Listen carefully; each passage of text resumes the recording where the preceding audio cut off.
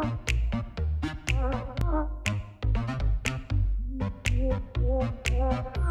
guys, okay, so I wanted to come in today and share with you a tutorial showing you how to get your desktop audio, like music through iTunes or a video or whatever it is that you're playing on your desktop, the audio from your desktop through OBS on a MacBook Pro, about a 2015 version. This took me forever to figure out, and I'm hoping that this tutorial will save you some time because it literally took me months. So if you have a MacBook Pro 2015, you're using OBS and you cannot figure out how to use your desktop audio to sound crystal clear for your viewers, this should help you. Okay, so a couple of things before we get started. If you don't know me or my channel, welcome. Okay, my name is Kate. I'm a techie teacher. I used to teach 3rd grade, but I don't teach 3rd grade anymore. I'm taking my classroom online, as you can see. I love technology. I love being creative with it, and I love figuring out how to do things like live streaming with OBS, figuring out sound settings, figuring out perfect like visuals and graphics and being creative with everything. So that's my jam. About you guys, tell me below what brought you to my channel. Did you find me because of my fitness classes? Are you a fitness professional wanting to live stream? Are you live streaming something else? Are you just into video production? What brought you here? What's your field, and what do you need help with? I did talk about today's topic already. We're going to figure out how to get your desktop audio to OBS so that your viewers can hear crystal clear sound and it doesn't sound like crap. Because if you're teaching fitness, you know that the music matters. And a few other resources before we get started, you guys. If you are using OBS and you want to join my Facebook group, this is just a group where you can ask questions. I'm not claiming to know all the answers, but I have been using OBS for a while. I just got Streamlabs downloaded because now they've just released the Mac version as of last month. But I haven't played around with that yet, but I'm excited to. So find this group on Facebook if you'd like to join it. Go ahead and answer the questions. I'll approve you to the group. If you found me because you found my workouts and you actually want to work out with me, then you can join this group. This is actually my fitness group where I post my class schedule and all the links to my classes and all that good stuff. So join that group as well. And then you guys make sure you're subscribed to the channel. Please, please. Thank you. Yes, it helps me so much. And if you're wanting more OBS tutorials like this, like how to design, create, how to make a really cool YouTube channel around any topic that you want to teach people about, then I want to help teach you to teach people what you know. I want to teach you what I know so you can teach people what you know. So you guys subscribe to my channel and also find me on Crowdcast. Crowdcast is a newer live streaming platform that I found, and it's really, really cool. So go find that as well. Okay, so you guys, back to the topic for today. Desktop audio. How do you get it on your Mac to get to OBS? Here's what you need to do. Before you go any further in this video, you do need to have 𝗍𝗠𝑢 Audio Capture downloaded and installed on your Mac. So I'm going to put the card right up here in this corner, okay, for you. If you have not done that, then go do that right now and then come back to this tutorial right to this spot, and then we can move forward. So you've downloaded 𝗍𝗠𝑢 Audio Capture. It's a free third-party application that's going to help you capture your desktop audio. Now, if you stream on a PC, desktop audio to OBS is much simpler. It's actually just a setting within OBS. But if you are in OBS, you've already realized there's not an easy way to get your desktop audio from a Mac. I don't know why. It's just annoying, okay? So you do need to have 𝗍𝗠𝑢 Audio Capture, and I'm going to show you how you have to set up a multi-output device in order to capture the audio so that you can hear it on your end as the host or the fitness instructor. Actually, I'm going to show you how I connect to my block rocker speaker, and then how to get it to your people through the computer so that they can hear it super clear. It's like they're listening to it on the radio. It sounds that good. All right, so here's what we need to do. You need to go, I'm going to show you my desktop screen. It's going to look kind of Twilighty for a second here. Okay, so desktop. So what you need to do is you need to go up to this little magnifying glass up here, and you're going to search MIDI, and you're going to find your audio MIDI setup. You're going to select that, and now you might have different options here, but that's okay. You are going to, right here for you guys, you're going to be creating a multi-output device, okay? So remember, you've already downloaded 𝗍𝗠𝑢 Audio Capture. So go down here to the plus button, and you're going to create multi-output device. And now 𝗍𝗠𝑢 Audio Capture, after installed, should show up here. So if it's not here, then you need to figure out what you made a mistake in during the install. okay? And then you're also going to select your built-in output. You're going to change drift correction so that you uncheck it from built-in and make sure it is checked on iShowU Audio Capture.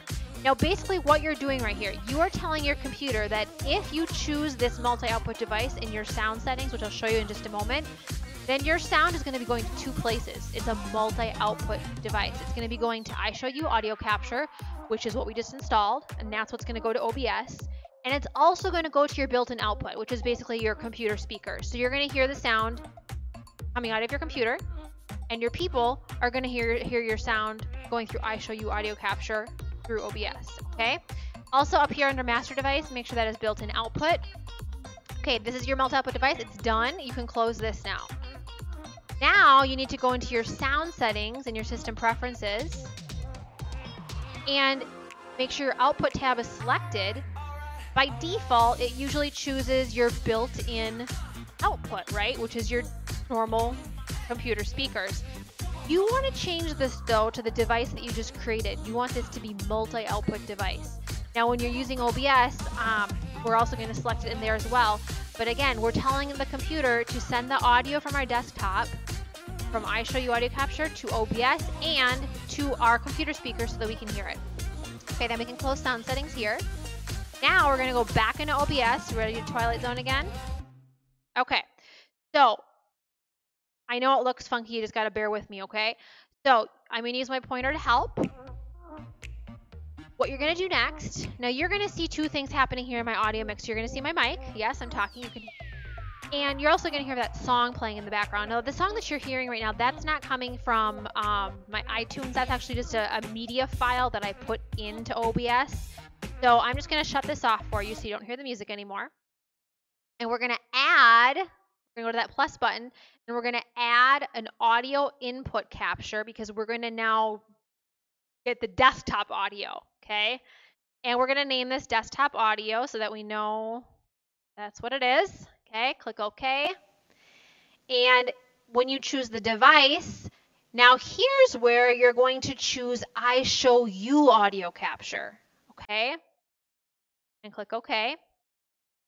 Now, we see that we have a new audio mixer device here, an audio input, desktop audio, we named it, but there's no bars moving, okay? You can't hear anything because there's no audio on my desktop right now. I don't have any music playing. I don't have any videos playing. I just have my mic and I'm talking, right? So watch what happens now, though, if I play iTunes, okay? Put up iTunes. Slide that over so you guys can see.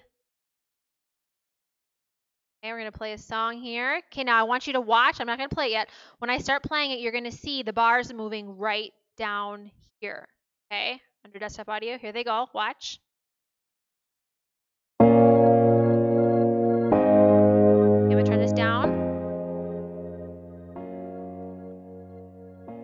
Okay, so the music's starting, right? You can hear it, and you hear it crystal clear. It's crystal clear music for you. Now, I can hear the music too because we use that multi-output device. So right now the music is going to you and it's coming to me through my computer. Now what's really cool is once you have this set up, now I can adjust my mic and my music separately for my viewers. Okay, so if I feel like the music is too loud for you, I turn it down, down, down, down, down. Can't hear it, right? Turn it up, up, up, up, up. Nice and loud, super loud music. Okay, so I'm gonna turn it down.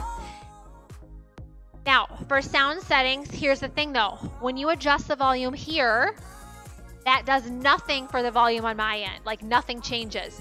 So you have to get really good at learning these colored bars, okay? Here's what I learned about the colored bars. Your mic should always be like right into the yellow when you're using your normal speaking voice, maybe right, green to yellow. And then right now the music is about half my voice. So you should be able to hear me just very well over the music. Now, when I'm teaching a fitness class, I like the music loud. So I turn this little lever up and I turn it up so that it's almost into the red, because then I start to use my loud teaching voice and then you guys blast the music and I can talk and still teach you the moves. Okay, I'm gonna turn it back down. So really just keep your eye on the colored bars, and that's gonna help you know what you sound like to your people. because otherwise you have no idea. You have no idea until you watch the replay. So the other thing I want to quick show you guys is how do you, so right now I can hear the music through my computer, but it doesn't sound very good because it's not, you know, your computer speakers aren't that great. And as a fitness instructor, when I'm teaching, I want the music loud for me too. Like I want to be able to blast the music. So here's what you do.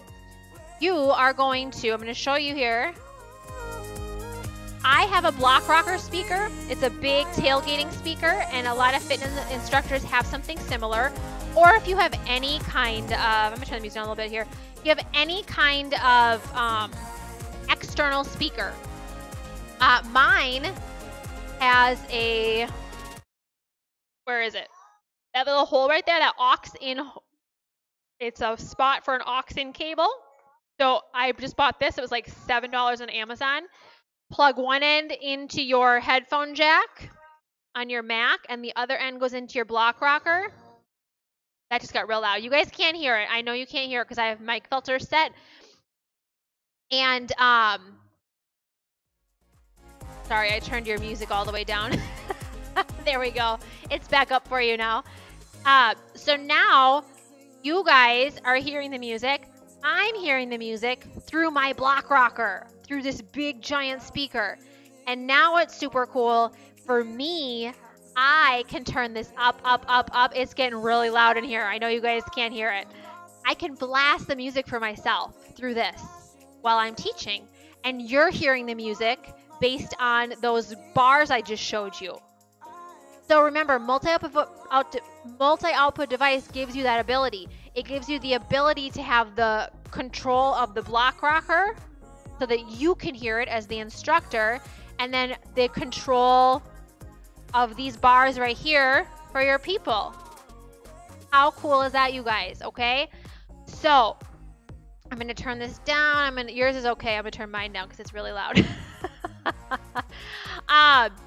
Okay, so you guys, I think that wraps it up. I'm trying to think if there's anything else I wanted to show you with the sound, but let me just quick review those sound settings, okay? I just want to review everything because I know we went fast.